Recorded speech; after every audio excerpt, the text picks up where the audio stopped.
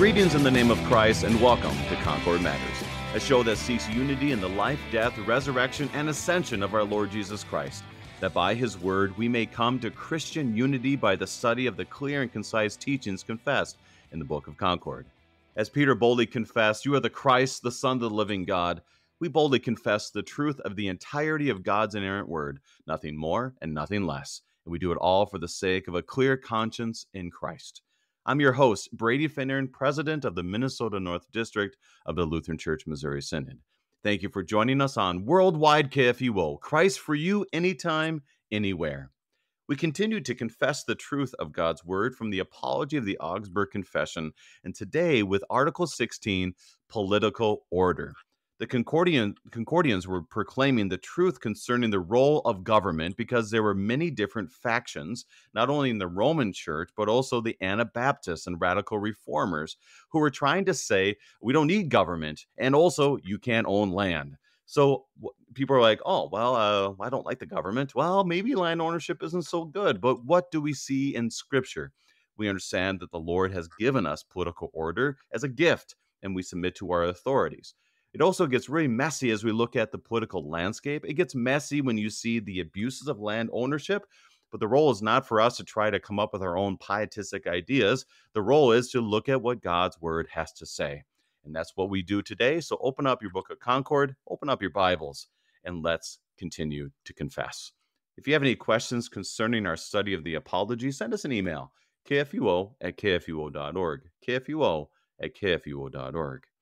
Joining us in the Confession of Christ, we welcome Pastor Adam DeGroat of Calvary Lutheran Church in Rio Ranch, New Mexico. Pastor DeGroat, welcome to Concord Matters. It's good to be back with you. Now, Pastor, I feel bad. I've always called you Adam, and I know your bride for many years, called her Mel. And did I say your last name right? You did. You said DeGroat. You've gotten it. Pastor, this is our first time together on Concord Matters. You're a regular guest here on KFUO on other programs, Thy Strong Word. Tell us a little bit about yourself, your family, and the work of the saints at Calvary. Absolutely. Yeah. No, I'm a South Dakota native, married a Rhode Island girl, and we've been in the Office of the Holy Ministry. I've been in the Office of the Holy Ministry for about 14 years, and most recently here in Rio Rancho. I've been at Calvary for 4 years, and a very good parish here in the desert of northern New Mexico. So I've got a 13-year-old son who's a hockey player, which is a big deal for the folks up north. And we still found sheets of ice down here in the desert, and he plays lacrosse when he's not doing that. So we stay busy. Well, thanks be to God. A reminder to our listeners is to continue to pray for not only our congregations. I'm sorry, did I say Rio Ranch instead of Rancho? What is the actual You did, town? yeah. Oh my That's goodness. okay. How offensive, offensive. So Rio Rancho Yeah. in It's New one of those Mexico. things, too, where it's a misnomer for those who would like to come visit. There isn't actually a river here, and there aren't very many ranches left. But if you would like to come down to see Calvary Lutheran, we're located at 305 Unser Boulevard Northeast in Rio Rancho. Our service times at 9 o'clock in the morning on Sundays. Well, thanks be to God. So keep the saints at Calvary Lutheran in your prayers for Pastor and his family. As we know, as a pastor and your family, they join with us when we're in ministry. So continue to pray for them, and also that we may be clear in our words today. So, Pastor, let's just get into it. We are in the Reader's Edition of the Book of Concord, Concordia of the Lutheran Confessions, and we are on page 194, Article 16, Political Order. So I encourage you, our listeners, as you hear the words today, first of all, may we be very clear that we're going to stick to what Scripture has to say, and then deal with the mess that we always are dealing with when we talk about politics and other forms of order in our culture. So I pray for that clarity, and that we may come together, continue to look to Christ. So we begin with a note. To clearly move away from the Anabaptists and other radical reformers, the Augsburg Confession states very plainly that Lutherans support the role of government. Christians have the freedom and the duty to participate in proper political order. The Lutheran understanding of God's work in the church and in the world has come to be known as the doctrine of two kingdoms. Here, Melanchthon articulates the distinction between the kingdom of Christ, which is spiritual and a matter of faith, and the righteousness of Christ and the kingdom of the world. Lutheranism confesses firmly that Christ came to set up no particular external government. God has, can, and will work through a variety of political organizations and forms to enact his will in the world. The church as church is not to interfere, as Rome clearly and often did, with the rule of the state. Today, the Roman Catholic Church no longer makes grand claims of possessing all authority in both the realms of the church and secular authority. Pastor, as we look at Article 16, political order, this note I think is a great summary. How would you like to start us off? No, I mean that's fantastic, and I think the one thing that that our predecessors in the faith were trying to get ordered and set us in the direction of is interestingly, I think one of the notes with that is that we note that this particular article 16 begins with paragraph 53, and one of the things that I had heard as I'd gone through the study is that it really starts to go back to its original numbering when we go to the sacraments and the number of the sacraments that we have, and I think that orients us well to understand that what we were being taught from the very beginning is that God is the one who is reigning over the heavens and the earth. And we remember back to Ascension Day, where our Lord is raised in glory. He reigns as the right hand at the right hand of God. And then the other thing is he continues to send his spirit and be with us, reigning, so to speak, through the word and the sacraments here in the church. And then as we get through these articles in the apology, we get to where we're at today, is to say a political order is coming after we understand that God is the one who has given us those kingdoms. Because I think there has to be a distinction, and we can talk about this, I think, a lot more, is to say, the kingdom of the left that we have in this world, where it's civil government and those sorts of things, and the kingdom of the right, that is the gospel, the sacraments, those things that are given to us by our Lord. They're not separate necessarily, or they're distinct, I guess, is the best way to put that. And that God is the Lord of both of those kingdoms, and he gives them both for our benefit. And so as you look at this, it's important because I think we have the similar struggles of today, where there can be some extremes where, well, the government will take care of us. And a lot of times people speak that way outside of the realm of thinking of God. Or you think we should have no government, and also it's because it's the power of the people. Therefore, they also are not talking about God. Pastor, what are your observations of how the political landscape today, and why this is an important article, especially the two kingdoms, as we live in this world today as the baptized? Well, gosh, I mean, first, I think it moves me first to pity in this sense, is remember what happens with the Israelites as Moses goes to Sinai. And I hate to keep harkening back to Ascension, but it is one of, I would argue, the most important days of the church year, and we have to go all the way back to May and to remember that what our Lord does there is, or rather, going back to Aaron, is as Moses goes away from their sight, the people they want to have something tangible.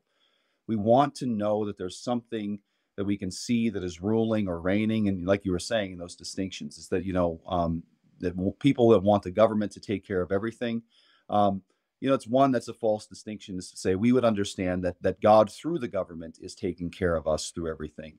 And the church has a role in that. And then the second thing is that, okay, those who would say, well, I don't want to have anything to do with the government, that we have pity for them too, is to say, well, no, I mean, we understand this in the fourth commandment. Well, God has given us government for good use. And I think this article is so wonderful of reminding us, okay, yeah, I mean, they're the Anabaptists who, in our day are the modern day, what are they, the Amish?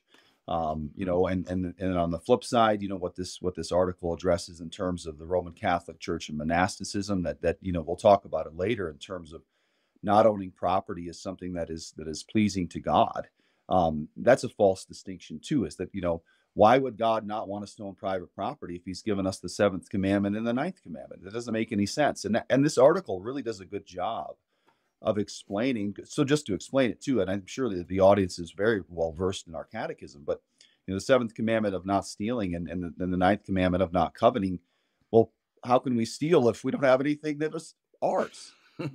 It doesn't make any sense. So, what this article does is it rightly orients us to understand, um, that God has given us governance, and the beauty of this is, and Luther had this, I think, in his own day, men that understood, I think, differently. And I think this is to the answer to your question of our modern day.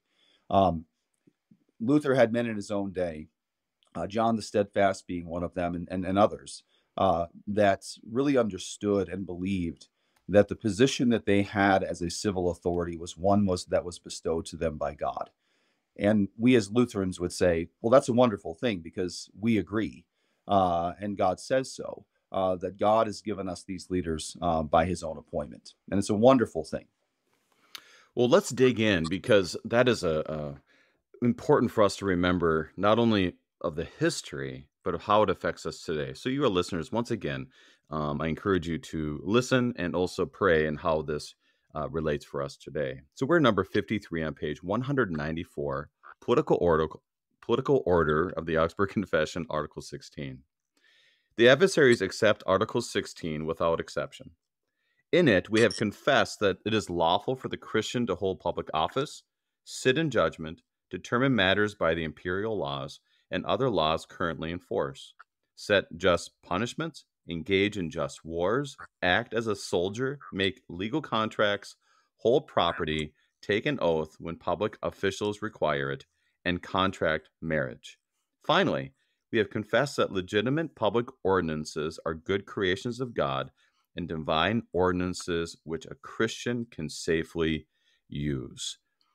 Pastor, this is quite the list, and it is something that kind of perks my interest just because it's good for us to remember in our modern day and age. But also, what do you break this down for us? Yeah, I mean, I think it's a good introduction. But it's very simple. I think kind of moving backwards is I love how we see this last line that Christians can use with safety. And what that simply means is that you can be a soldier, you can be a lawyer, you can be in a position of the governor of a state, or run for representative office. And then the other thing for us as lay people is it sort of sets us into this perspective is that, okay, the government may very well do things that we are opposed to. And it talks about it later in the article, is to say, okay, we can stand in opposition to those things, but there is a right order in which we do so. And sort of, I think that to put it into to modern terms is to say to follow the paths that have been given to us, and to make contact with those individuals who can affect some sort of change within those systems. And here, of course, in the United States, we have a representative republic, and something that is a wonderful form of sort of representative governance, where um, our voice is the people. And this is the thing that why, and I think this article is so important. Our voice is the people, but not just the people. We are the children of God, Hmm. and we have something to say concerning how it is that God continues to rule and reign. And I think that's what we'll talk about in paragraph 55, is to say we are ruled by the gospel. We are ruled by our Lord, who continues to bestow good gifts, most especially the forgiveness of sins and life everlasting. So, we can go forward into any of our varying vocations here in this world, even if they're in the civil realm, and to do so without fear or of anything that the world might bring to us. Well, let's get right to that because that is an important transition. Not transition; it's a part of this confession, number 54. This entire topic about the distinction between the spiritual kingdom of Christ and the political kingdom has been explained in the literature of our writers. Christ's kingdom is spiritual, John 18. This means that the knowledge of God, the fear of God, the faith, eternal righteousness, and eternal life begin in the heart. Meanwhile, Christ's kingdom allows us outwardly to use legitimate political ordinances of every nation in which we live, just as it allows us to use medicine or the art of building or food, drink, and air. Neither does the gospel offer new laws about the public state, but commands that we obey present laws, whether they have been framed by heathens or by others. It commands that in this obedience we should exercise love. Karlstadt was crazy to impose on us Moses' judicial laws. Our theologians have written more fully about these subjects. They have done so because the monks spread many deadly opinions in the church. They called holding property in common the governance of the gospel. They said that not holding property or not acquitting oneself of law were evangelical counsels. These opinions create a cloud over the gospel and the spiritual kingdom and are dangerous to the commonwealth. For the gospel does not destroy the state or the family, but rather approves them and asks us to obey them as a divine ordinance, not only because of punishment, but also because of conscience. Pastor, as you look at this, it speaks a lot about we are people of the gospel, but we live in the world, not of the world at the same time. Explain that to us according to the confession. Holy mackerel! Yeah, and I mean the paragraphs that you just read. I mean, it covers so much in terms of the practical understandings of how we see this working out in the world. Of course, 54 begins with the distinction of the two kingdoms, and kind of what that looks like is to say, okay, well, we understand that there's a distinction God's given us, and the kingdom of the right. This begins and is given to us as a spiritual thing. And it's given to us in our, as it says, in our hearts. And yet, what we see is that this is also something that we're given within the church, but also we're living this out.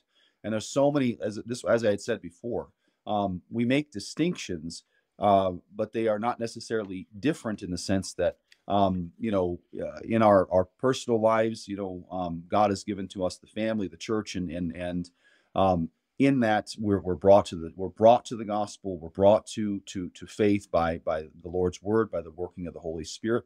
But we would understand too that there is still some order, a father, a husband and wife, a father and a mother.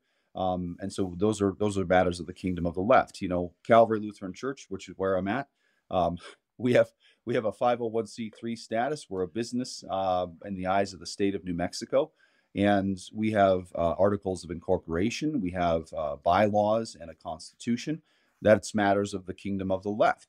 And yet, as it continues to go on, I think 55 really begins to sort of tap the brakes a little bit, is to say, okay, here's the wonderful thing: the gospel. Neither does the gospel bring new laws concerning the civil state, but commands that we obey present laws. And so, what a wonderful comfort this is for us to say is that we as Christians are children of the gospel and are able to go about. And I think that the doctrine of vocation really comes into this as well, is to say, I am not the governor of New Mexico. I might have really great ideas about how to rule and govern the state of New Mexico, but I would argue to the audience and to you, Pastor Finner, there's a reason I'm not the governor of New Mexico. I, I would not see to that office in the same way that I would see to the office that's been given to me as a pastor. And the beauty of that is that God has ordained this to be so, and so that I am compelled. And I think the other thing that it talks about here is love. And I think we could talk an awful lot about this because, what it's really saying here is that, okay, love as we understand it in the gospel, not love as we understand it according to the ways and the whims of culture or of the world. And right now it's 2024, the elections, 2 months away. We have all sorts of different things that are going on where there's arguments over identity. And the world's definition of love seems to be, well, we'll permit anything. Anything goes. Whatever you would wish to do. And that's not what what they're talking about here in this particular article. We're talking about that we are ruled by love in the understanding that God has given us these things because He loves us, and that we love and honor in accordance to the fourth commandment those who have been put into positions of authority over us. And if we find that they are not, seeing to their duties as well as they should, that we pray for them, and then also see where we might be able to contribute, to help, or to change what's going on, by a means that would be legal, lawful, and civil, I guess, is the best way to put that. And as we look at these words, it's very helpful, but also can be very confusing for people. It says Neither does the gospel offer new laws about the public state, as you mentioned. And it is something where we can talk about. It's kind of like when Jesus, he did not come to abolish the law, but to fulfill it. And just it's good for us to continue to understand that part of our role as Christians, our role as Christians is to worship, be in the word, receive the sacraments, live out that life, and live a holy life in our daily vocations. And at the same time, like you said, we have to have these laws and we follow these laws, we go through these laws, and not to say, because I'm saved, therefore I don't have to follow the laws. Yeah. Right. or that because my governor is not a Christian, therefore I don't need to listen to them. And so that is a distinction that is very plain, very simple, but also very messy in just how we live our daily lives. Any thoughts on that, on those distinctions and really kind of the messiness that we're dealing with in our culture, especially? Well, absolutely. I mean, I guess my first question is, what's messy about it? And I think we can answer that first in the negative. Uh, God is not the author of the messiness. This article is about order, and not order in the sense of compulsion, or order in the sense necessarily of law, but order in the sense that Christ has rightly ordered heaven and earth by his death and resurrection. And this is the beauty of what he says to them prior to his death and resurrection, and in between the time of his resurrection and the ascension, is he has overcome the world. And and yet Jesus does tell them, of course, in this world you will have tribulation. Interestingly, and I would love to hear what your thoughts are on this, Pastor Finneran, is, you know, I had preached this a couple of weeks ago, is to say, Jesus is very clear as to say, um, in this world you will have tribulation.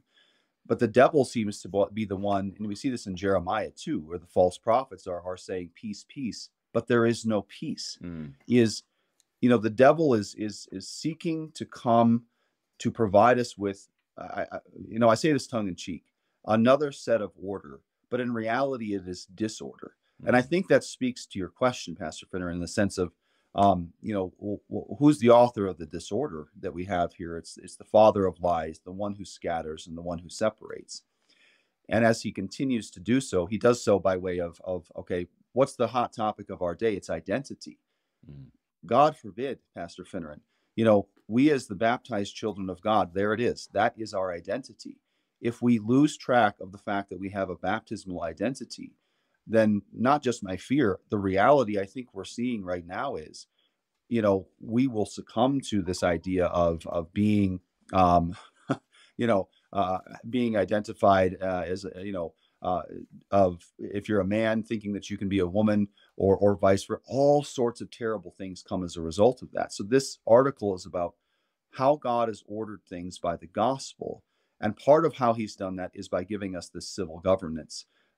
It's wonderful, I think, how the writers put this in this article, is to say we're always having to think about this from the identity as baptized children of God, and having that, we begin to see that God is still a God of order, and He is continuing to give this, even though men in this world might be getting in the way. Well, I think you said it. I think you said it well. That one of the you think about identity today, and this is why we know we need the church. More importantly, why people need Jesus is the big question. What is your identity? And the government will bring up more questions. I would say our culture specifically will bring up more questions, like, well, when you're in the womb, are you a baby or are you not? Yeah. When you are a young child and the doctor has proclaimed you a male or female, and then you get older, like, well, I'm not so sure. My heart tells me something different, which shows you the different language of what they were speaking of. Because in 54, it says, begins in the heart. And it's very clear throughout scripture, we need a new heart. So when our heart is telling us more disorder, meaning I'm not sure what I am, the government kind of and the culture kind of says, well, you're not quite sure. But we would say, no, we know who you are, the baptized. We know you're the created ones, by a creator. In Christ, you are a new creation. And so it really is showing that there's good order, but the good order has I don't know how you say it. It can only go so far, because you need to know of the identity you have in Christ, because otherwise it just gets more and more messy. Pastor, 1 minute before our break, any last thoughts before we move on? Yeah, no, and on that, and this is one other thing too, and to your point with regard to it, going back to the heart is, but this affects us as Christians too, is to say, and our Lord is very clear about this: where your heart is, there, where your treasure is, there is where your heart is, etc., so on. And this affects us as Christians too. Our baptismal identity is preeminent, and yet so often we struggle with, well, gosh, what's my identity? Am I a Christian or a soccer mom? Am I a Christian or a hockey dad? Am I a Christian or somebody who needs to make sure that am I a Christian and whatever it happens to be? And the reality is that, for us as Christians too, we can't overlook the fact that there's temptations for us as well to be taken away from the gospel on each Lord's day. And we need to be aware of that, is that our Lord rightly orders this and says, no, you are the baptized children of God. Be where I have promised to be, giving you the gifts that I have promised to give you. We're going to talk more about this on the other side of our break. We are studying the truth of political order from the Apology of the Augsburg Confession with Pastor Adam DeGroat, and we'll be right back.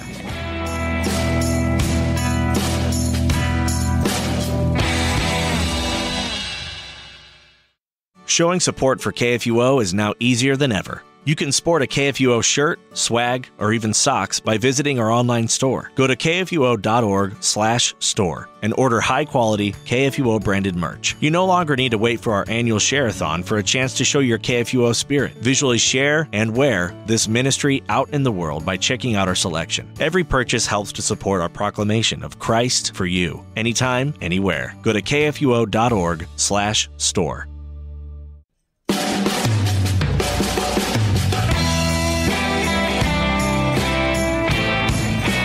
Welcome back. We are studying the scriptural understanding of political order from the Apology of the Augsburg Confession with Pastor Adam DeGroat of Calvary Lutheran Church in Rio Rancho, New Mexico. Pastor, let's keep moving forward because there are some important distinctions that they are making throughout the time. So we're on page 195, section 58, 195. Julian the Apostate, Celsus, and very many others objected to Christians that the gospel would tear states apart because it forbade legal remedy and taught certain other things ill-suited to political association.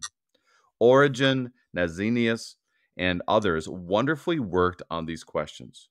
However, they can easily be explained if we keep this in mind. The gospel does not introduce laws about the public state, but is the forgiveness of sins and the beginning of a new life in the hearts of believers. Besides, the gospel not only approves outward governments, but also subjects us to them, Romans 13. In a similar way, we have been necessarily placed under the laws of seasons, the changes of winter and summer, as divine ordinances. The gospel forbids private remedy. Christ instills this often so that the apostles do not think they should seize the governments from those who held otherwise, just as the Jewish people dreamed about the kingdom of the Messiah. Christ did this so that the apostles might know they should teach that the spiritual kingdom does not change the public state. Therefore, private remedy is prohibited not by advice, but by a command. Matthew 5, Romans 12. Public remedy made through the office of the public official is not condemned, but is commanded and is God's work, according to Paul. Now, the different kinds of public remedy are legal decisions, capital punishments, wars, and military service. Clearly, many writers have thought wrongly about these matters. They were in error that the gospel is an outward, new, and monastic form of government. Also, they did not see that the gospel brings eternal righteousness to hearts, while it outwardly approves the public state. So it speaks a little bit historical, and then it gives us a few thoughts to ponder. For example, legal decisions, capital punishment, wars, military service, that this is the public remedy that our Lord works through. What else do you have for us?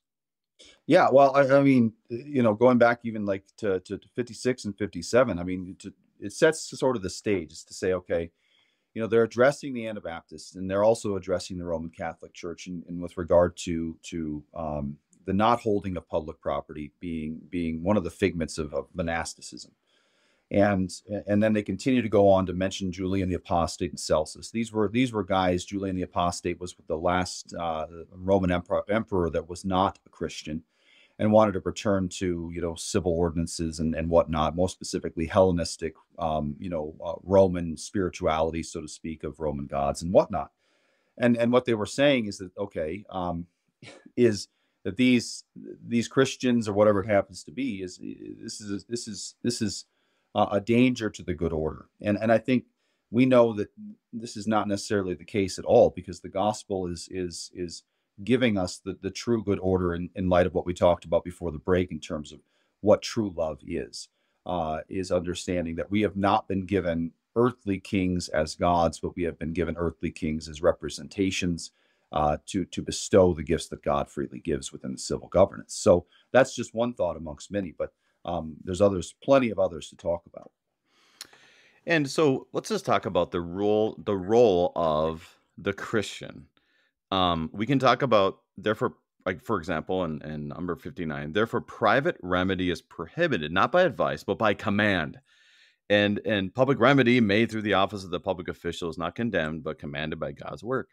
And so when the government makes a decision we don't like, so you have a good Christian in your congregation, goes to your congregation in Calvary Lutheran in Rio Rancho, New Mexico, they come to you and say, I don't like a decision they made.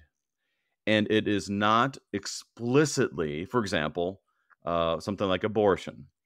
That is not explicitly something that we would say is wrong as a Christian. Well, how would you encourage your congregational member as a Christian and living in the two kingdoms? Yeah, it's just I think the simplest thing is to say, we're not in a position to take the law into our own hands. And in the situation of the abortion clinic, we would agree and confess with our Lord that life is given as a precious gift, and there's nothing prohibiting, by virtue of our civil law, protest. But there may be temptations to step over certain lines, to violate civil laws. And as Christians, we are not compelled, or we shouldn't be doing those things. But to petition and to organize and do things, everything within a good order according to the law and the governance that's been given to us.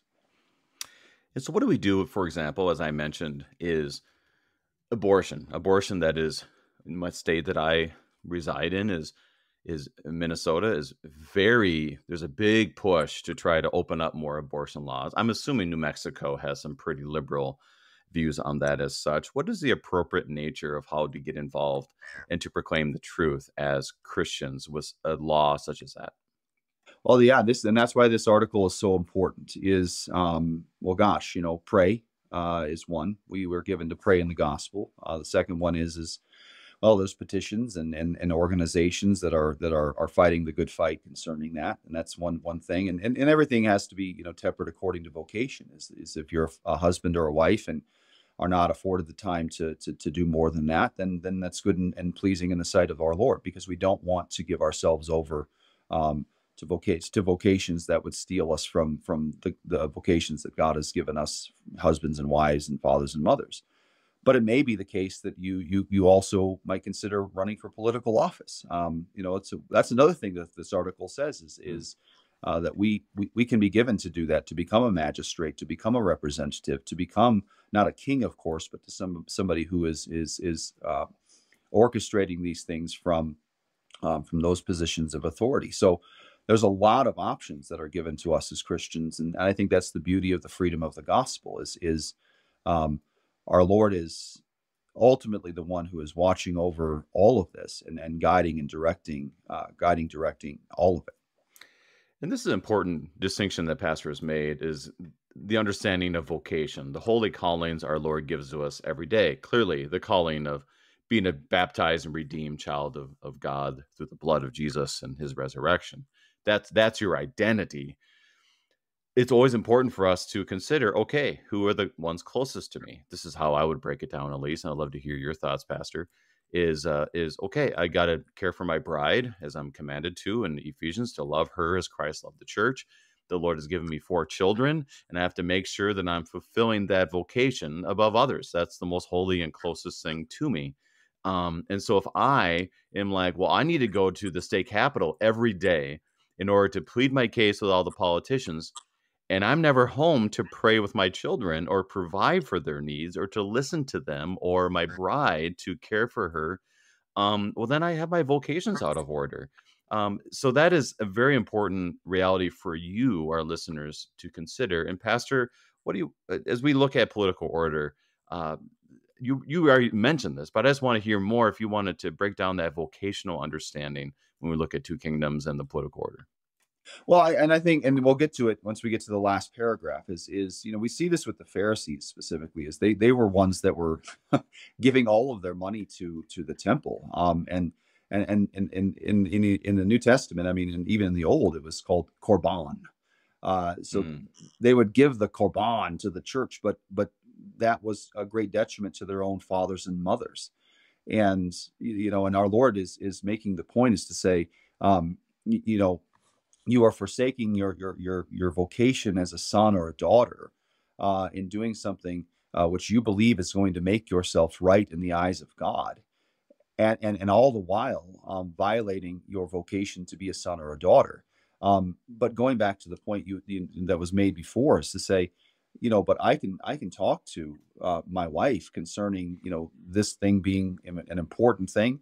I can go there if I have her approval, et cetera, so on. And I see that in many aspects of people's lives. Is my highest vocation is that of husband, second being father, and then pastor. But I think most pastors, and I think parishioners, understand this too, is that does not mean that I spend most of my time at home, much to my shame often. But at the same time, to understand that what it's not to necessarily say, it's all to say the hierarchy is and has been given to us by God, that we might know that we have freedom within those bounds, I think, is the clearest way we can put that. And that's why I encourage you, our listeners, to continue to pray, to consider how you would be involved.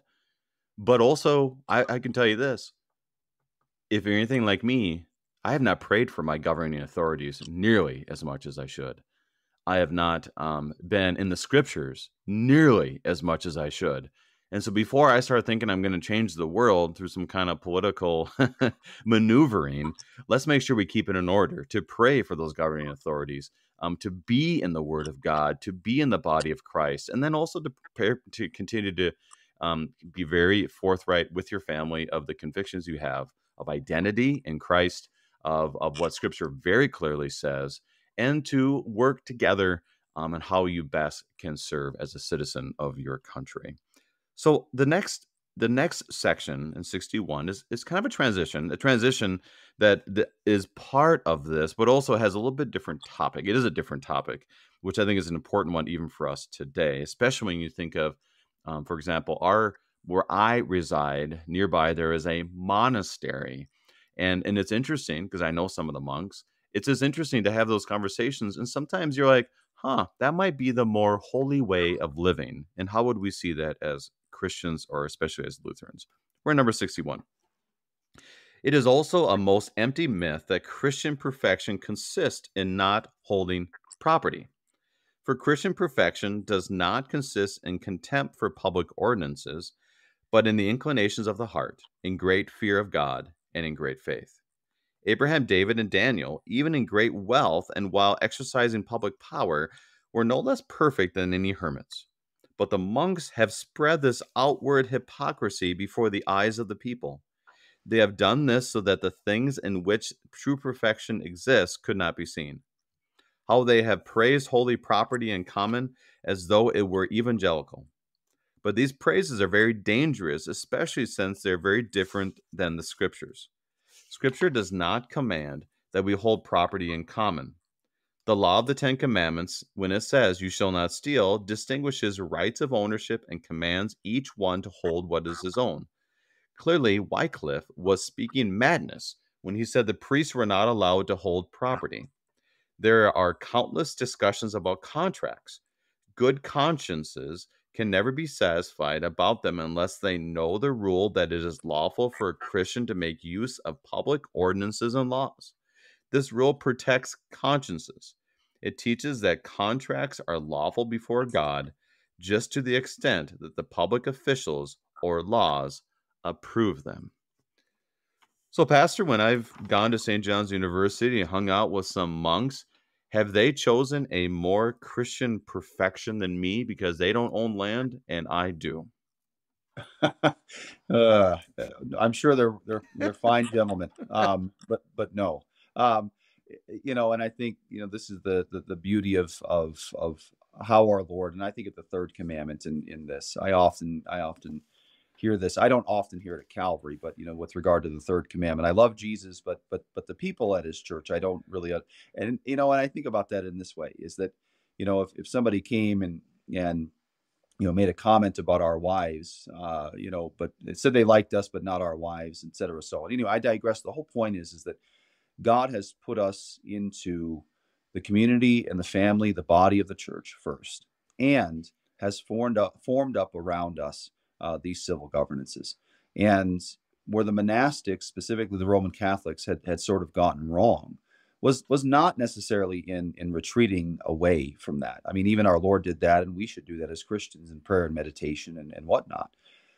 Where I think the monastics went wrong was in making the distinction that it was somehow a higher or more holy order. And the unfortunate thing is that I think many lay people often will look at this and say, "Well, gosh, that's the way it is." Or Christians will talk in our modern day as things fall off their hinges, is to say, "Well, gosh, we need to create our own little communes, Christian communes, or whatever it happens to be, and be separate from the government because civil government is bad." But that is not what the article is saying. Civil government is good, and we as Christians can continue to remain in this to affect wonderful and good things, and to bring the gospel to bear within these civil realms. And it makes a great statement about people like Abraham, David, and Daniel, that even though they had great wealth, you can go to Solomon and others, they had great wealth, but yet they were, it wasn't like they were less holy or they had less sin than other people. It all came down to faith, as we see in the great faith chapter in Hebrews. It is interesting to me too. When I served my fieldwork congregation in St. Louis during seminary, I remember the pastor there. We served at a inner city congregation, Bethlehem Lutheran Church in North St. Louis. The dear saints of that congregation are still always in my prayers. And a lot of people were in a lot of poverty. And I remember the pastor one Sunday said, "Just because you don't have any money, it doesn't mean that the love of money is not part of your life." Yeah. And that really struck me. And I think that same is true. For example, if you were to tell your beloved bride tomorrow, we're going to give up land ownership because we need to love Jesus more. And okay, good. It's been a problem. Awesome. The love of money is the root of all evil. Let's go and do it. We're going to go out and be hermits. I would love to hear how your wife would respond to this, but that's another conversation. You wouldn't hear it from me, I'll tell you that. You wouldn't hear it from me. Exactly. And you would go out into the desert and live. Uh, Guess what? Sin would still be a problem because the heart needs to be changed and needs to be changed in Christ. So, Pastor, kind of break that down for us, because there's a tendency, even that I noticed, that, oh, well, those monks over at St. John's have chosen the holy way. Oh, the de Groats, they gave up everything and they're just serving the Lord now, so they've chosen the holy way. What's the problem with that understanding as Christians and how we understand the world? Well, I mean, it's the problem with it is it's idolatry. I think in the sense that to the way that your fieldwork pastor had mentioned it is what the monks were doing in the days that this article is written, is is the idol of removing themselves, is to make themselves more holy or fit, whatever it happens to be, presentable to God. That's contrary to the gospel that Christ has died to make us perfect and righteous. but don't get me wrong. I mean, there are certainly days I still wake up here in 2024 and think, gosh, wouldn't it be nice just to be, in some Lutheran commune by some beach somewhere, having services every Sunday or every day, and meditating and on the Word of God and talking about the Word of God. But my answer to that is, well, what's stopping us from doing that now? Right. Um, and to your point, you had mentioned, and I certainly am guilty of this too, is to say, I am the number one perpetrator of how do I want to say this? Giving you the task that I myself should be doing. Um, you know, is to say, I can see that the government needs to do certain things better. But my goodness, is there anything that I might be able to do as a baptized child of God to bring the gospel to bear on the situation? And that may just be simply, as you mentioned before, and as we talked about, praying for my government, writing letters, et cetera, so on. And so, not to necessarily focus on the hitches or the hiccups, but to understand that God has given us great opportunity to still work within the civil governance that is around us. It is interesting to me. I'll make two analogies here. My wife and I coach track at Sartell High School, where we reside. I've been doing that for 12 years. And I remember a few years ago, there was another team that they would have 4 or 5 young ladies. When they're about to throw a shot put and discus, they would go warm up together and they would stretch, and then they would kind of do some drills and all this. And one of my athletes said to me, how come we don't do that? And I remember kind of feeling guilty, like, oh my gosh, I'm not coaching them well. I'm not doing this right. And then this last spring, still coaching, and I showed them a routine of warming up, and I said, who's in control of doing this warm up? And they kind of and I said, you are. So don't look at someone else warming up, and then get mad that they're warming up and you're not. What should you be doing? Go warm up. Just go do this.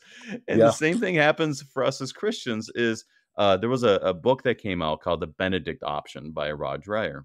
Yeah, he's an Orthodox, and there's a lot of things that we would not agree with vocationally, but there's some stuff that he has very well done. And one of them was that his family made the change, is that in order for them, I think the rule was in the Orthodox Church that in order for you to have communion on Sunday, you would have to go through evening prayer, or I can't remember exactly what it was, on Saturday evening. And he's like, well, I don't want to do that because I watch football on Saturday evening. I do this. Our family goes and does something else.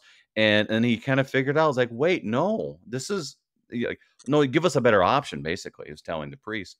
But the reality was like, wait, no, let's go. We're called to worship the Lord. We're going to go worship the Lord. And then on Sunday, we're going to take communion. I'm not saying that's what Lutherans should do. I'm just saying that was, of course, yeah, it's the word of God that we're supposed to hear. So it's like, listen, you have to make a choice in your life. Am I going to follow the word of God, or am I going to follow all these other things?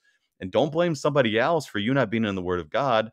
Be in the word of God, much like my athletes blaming me for not warming up. Like, no, actually, you can do that on your own. So, Pastor, any thoughts on that, on how we navigate this life? Part of it is just go do the word of God and be a good citizen. Yeah, well, I mean, okay, but I would make the claim, and maybe it's a bridge too far, but we're all inclined to a form of monasticism. Right. How often have we heard, well, I find so much more peace at the lake? Yeah. My goodness, this is what the monks are saying, is that, the peace comes from the tranquility and the lack thereof, the lack of trouble. But that's contrary to what our word says. He gives us peace in the midst of this. And I think that's what this article is saying, is that, okay, gosh, the world's on fire. My own hair's on fire, whatever it happens to be. I'm worried about where to go and what to do, this, that, and the other thing. And of course, it is, our Lord has oriented our hearts to what? To him.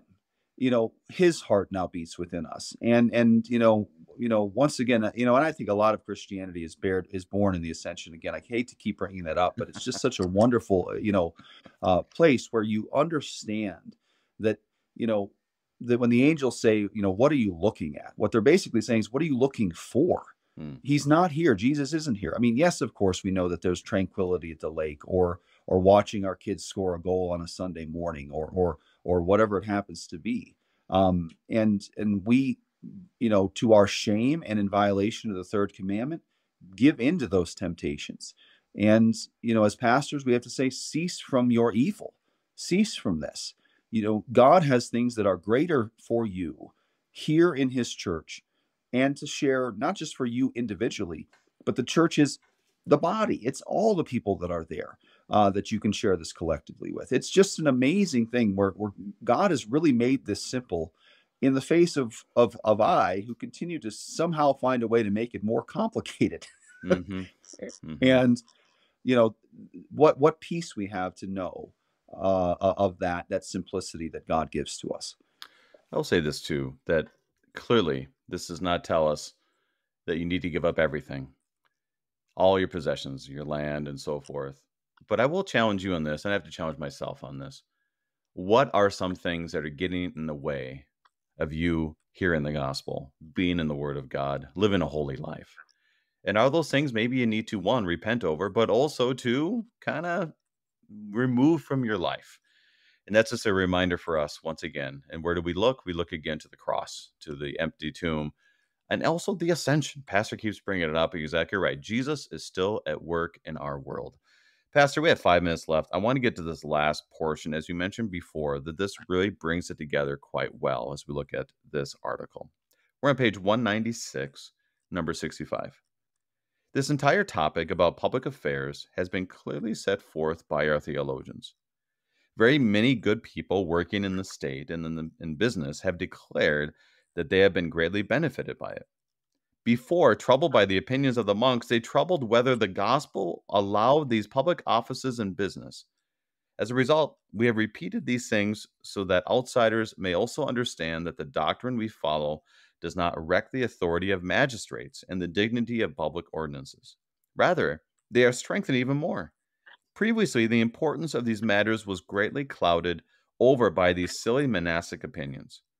They preferred the hypocrisy of poverty and humility to the state and the family.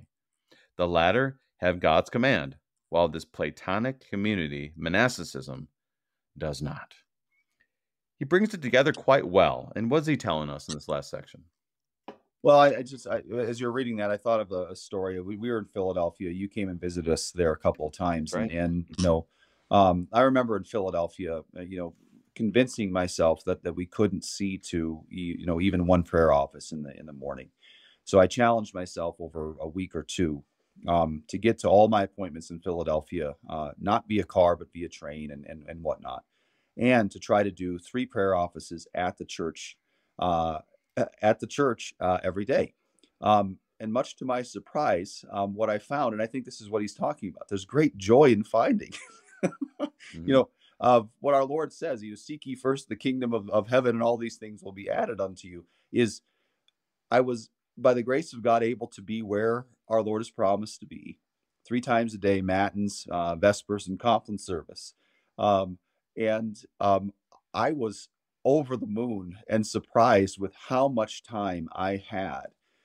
But what that required is that I talk to my wife. It required that I talk to the parishioners, that I see to the business in my vocation. And I think that's what it says in the middle there. But by the kind of doctrine which we follow, what doctrine are they talking about? I would argue it's the doctrine of vocation, and is to say, who are we? Well, by the grace of God, we are so many wonderful and good things by virtue of our vocations. And we pray that our Lord would rightly order them and make it clear to us what our vocations are in the moments that we find ourselves in. One picture that sticks in my mind was a picture that was in a Good News magazine. These are wonderful magazines that speak about certain subjects, and one of them was vocation. And it had this picture that I believe was, I don't know, was written or, painted, but it has a picture of 2 monks kind of out in a field. And then it has at the same time, you see a picture of a family walking down the road, clearly going to the city.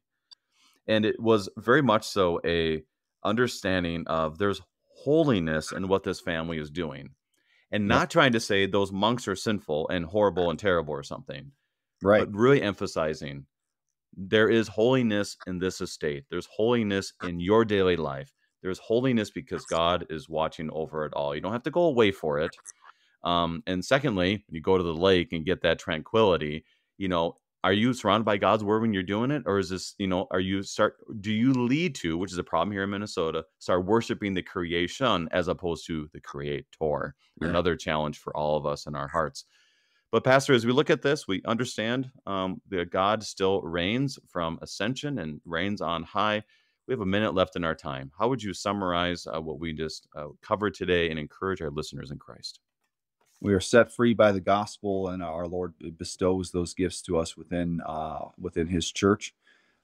He's given us amazing and wonderful vocations, in which are, as you had mentioned, are holy and wonderful in His sight, and wonderful gifts. The most precious gift of all that we have to give is the forgiveness of sins, and to be reconciled to our brothers, and to live at peace with one another, and in that, to share the love of our Lord that He has shared to us. He's first loved us, and we love each other as a result of this. And this particular article, I think, really does, no pun intended, set it all in order, that we might be able to see where He is and what He's doing for us. Pastor Adam DeGroat of Calvary Lutheran Church in Rio Rancho, New Mexico, clearly confessing the scriptural truth of political order. Pastor DeGroat, thank you for being our guest. My pleasure. I'm your host, Pastor Brady Finnern. Thank you for joining us, and the Lord keep you safe in the palm of His hand.